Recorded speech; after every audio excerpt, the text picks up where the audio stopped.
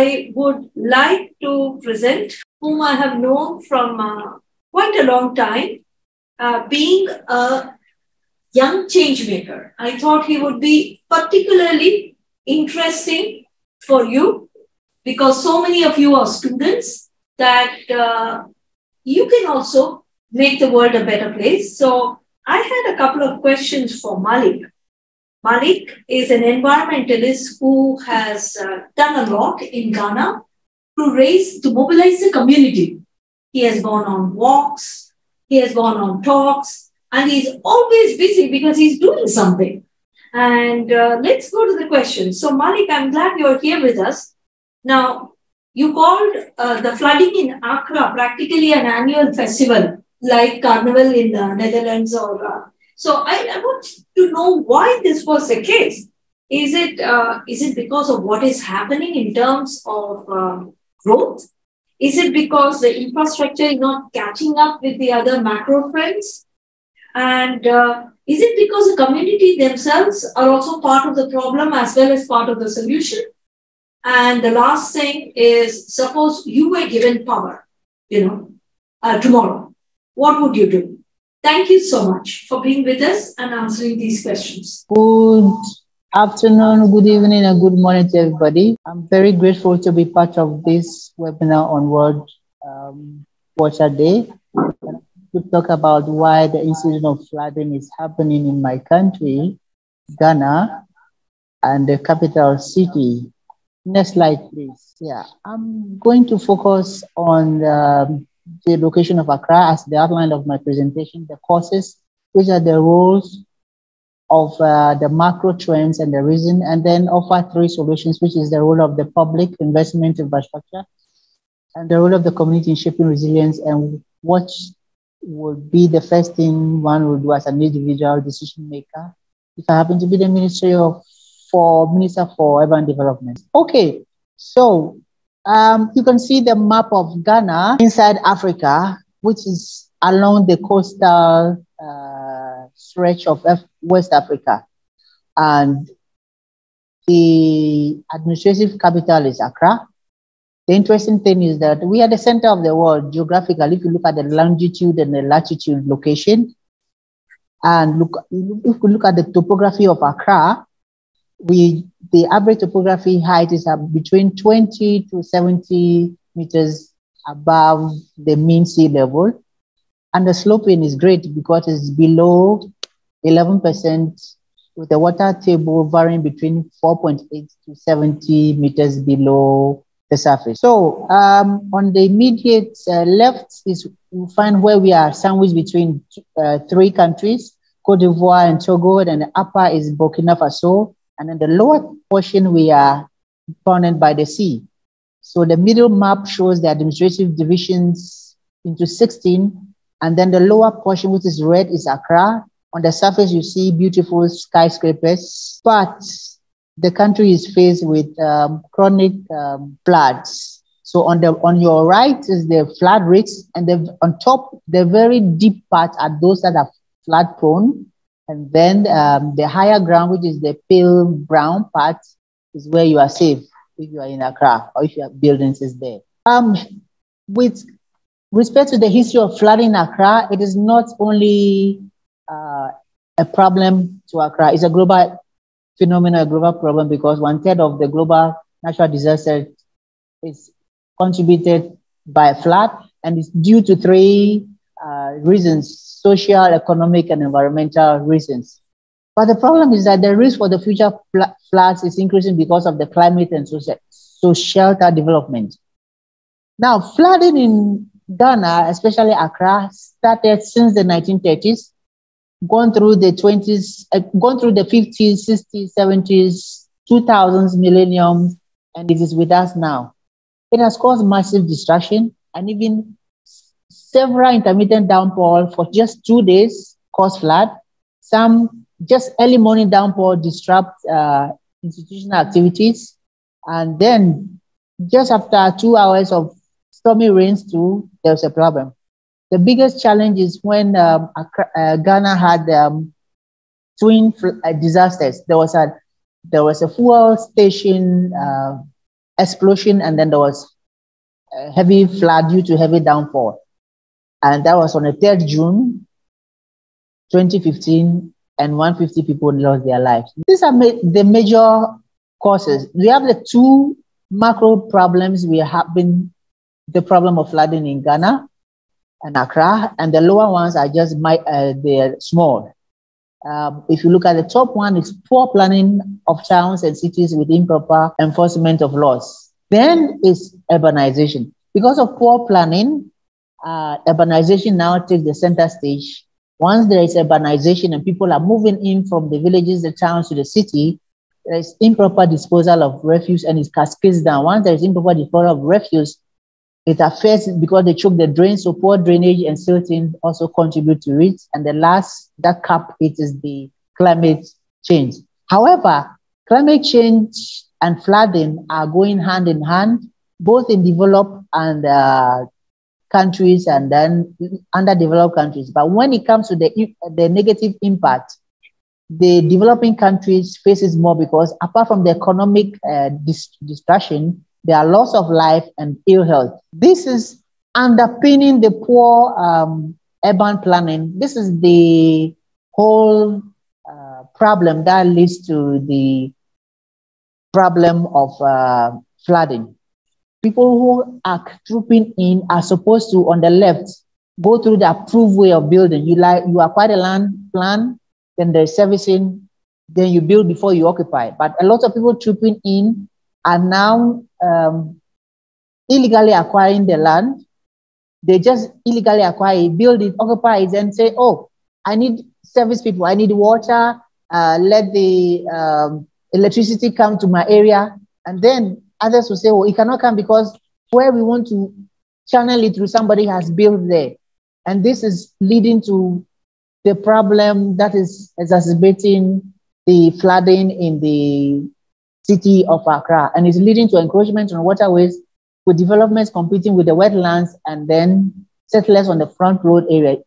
As I'm talking to you now, more than 2/3 of the wetlands that we have, Ramsar site, has been occupied by illegal structures. So the water that is supposed to settle before going into the sea after a heavy downfall does not have anywhere to pass. So what is happening in the city of Accra? We are imitating the water cycle the wrong way. If you look at my right, there's supposed to be condensation, but that is where poor planning is taking place. There's supposed to be evapotranspiration, as in the water leaving the trees and the rest. But that is when urbanization rather is taking place. People are leaving the towns and coming to the city. There's supposed to be evaporation, but because we know our country, the southern part is bordered by the sea, where so evaporation is supposed to take place, because of urbanization and improper disposal of refuse, we rather have improper waste disposal. Then where there's supposed to be stream flow and groundwater flow, there's poor drainage. So it's choking the gutters. And then when there's supposed to be precipitation at the right time, because we forget to obey the simple rules that will help the cycle of our living be encouraged, what happens is that there is rather climate change. So the flooding now becomes a cyclical affair. Now, you realize that because of that, this is the summary of all the things that happen. There's overflow and runoff, muddy flooding due to intense rainfall, groundwater flooding due to raised water levels, urban creep paved areas. Everybody wants to build and put pavement blocks instead of growing trees. The sewers have a problem. Climate change is for reservoir for canal also have a problem. And then impervious areas, flooding through alluvial soils, blockage of sewers, all contribute to the flooding in one way or the other, and this persists. Good. Now, if you look critically at urbanization, it connotes population increase in cities resulting from internal growth or migration from rural urban, principally for the desire to have economic embetterment. If you look at the two major cities that we have, Accra, which is the capital, and then Kumasi, which is big in terms of area. If you look at the population trend from the early 2000s to 2010 to 2021, Accra has increased exponentially. But you look at the size area, it is just 3,000 square kilometers as compared to our second popular city, which is Kumasi, which area is about 24,000 square kilometers. You realize that by 2021, Accra has increased by 15,000 people coming to the city of Accra alone. Now, you should know that urbanization contributes to flooding. When the grass spaces are taken over, you put concrete there, you put stars there. Apart from that, you put garbage that you improperly manage it. You are also increasing flood, and that's what is happening. And then at the 64 New Year School by the University of Ghana, Legon, one Professor Fani defines a slum as a group of individuals living in the same area but lacking one of the following. So if you are living in a nice house, a nice apartment, and you don't have improved water, you don't have sufficient living area, adequate sanitation, structural quality, and security of tenant, as in you don't need to be worried about being ejected in the next couple of months, then you are living in a slum. So there are various degrees of slumming in the city of. So I want to highlight on one aspect of the waste. If we divert these 4 types of waste, you look at my finger, there are 5. The mixed waste, and when we put all the waste together and mix it, we are not helping ourselves. And mostly that is what is happening in Accra. So if you take the mixed waste out, you are left with 4 types of waste, which is the organic. So when you properly segregate the waste, you can divert the organic part into compost. The plastics are used for building as pavement blocks for building. The papers have other use, can be repurposed. The glass are turned into beads. So if you divert this waste from the landfill, it means that you're also helping the city to live a clean life. And that means that you could be contributing to reduce flood, because 2 years ago, more than 60% of the waste is collected, but the remaining 40% live with us, and they are part of the ones that enter the sea because the gutters connect them to. So what are the solutions for us as a nation? The public funds that are given to us is supposed to help in managing existing infrastructure with a continuous effort to go into green infrastructure. But you see, the problem is that I'll talk about this at the end of the day, the reason why this is going on. The culture of maintenance in Accra and Ghana as a whole is low, because money that is supposed to go into this is diverted into something else. So with respect to having money put into good use, we have to interface proper maintenance with nature-based solutions to mitigate the flooding situation.